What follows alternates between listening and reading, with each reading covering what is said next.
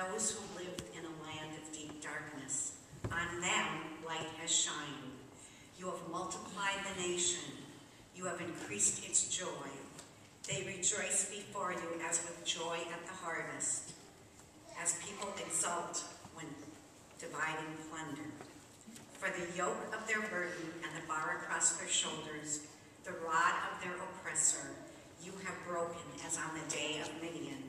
For all the boots of the tramping warriors and all the garments rolled in blood shall be burned as fuel for the fire.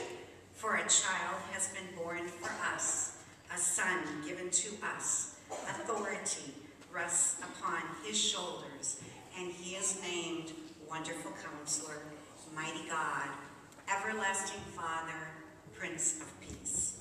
His authority shall grow continually, and there shall be endless peace for the throne of David and his kingdom.